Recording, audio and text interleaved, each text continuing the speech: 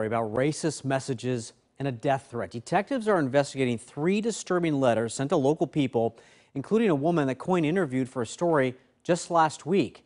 Investigators don't think the man named on the return address actually mailed them. Our Jacqueline Abad is digging deeper tonight. She talked to that man and to one of the women who got a letter. She's live with this story you'll see only on 6.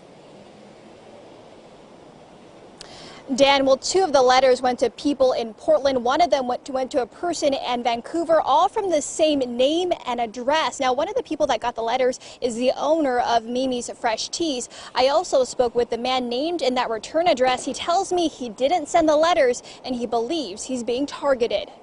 These letters were not sent by me at all. That's the name on the return address to this letter sent to a woman our station KOIN 6 interviewed last week. She's the owner of Mimi's Fresh Teas, a local African-American owned business in Portland. They make t-shirts with empowering messages like "Make racism wrong again." And people have been wearing these tees at peaceful demonstrations. But on Monday, the owner received this letter. The writer threatening the owner's life, and the letter used 6 racial slurs. The owner of Mimi's Teas released this statement to KOIN 6 saying, "I was living my life and keeping to myself, living my life in this skin, and suddenly my world was violated. This is the experience of Black people in Portland in 2020.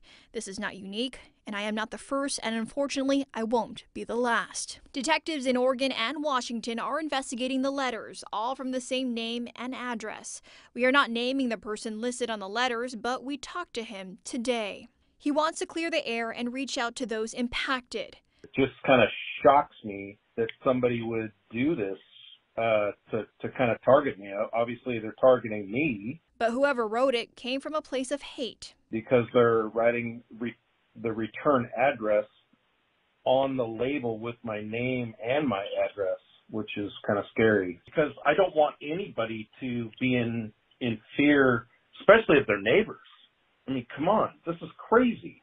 I don't know what's going on. The owner of Mimi's Fresh Teas also said, "This experience has reinvigorated me and rededicated me to this work and my business.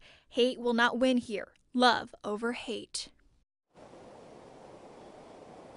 The Clark County Sheriff's Office tell us that the man did provide a writing sample. They say that he is cooperating with this investigation and he is currently not a suspect. Postal inspectors are also looking into all 3 letters at this time. Reporting live in downtown Portland, Jacqueline Abad, KOIN 6 News.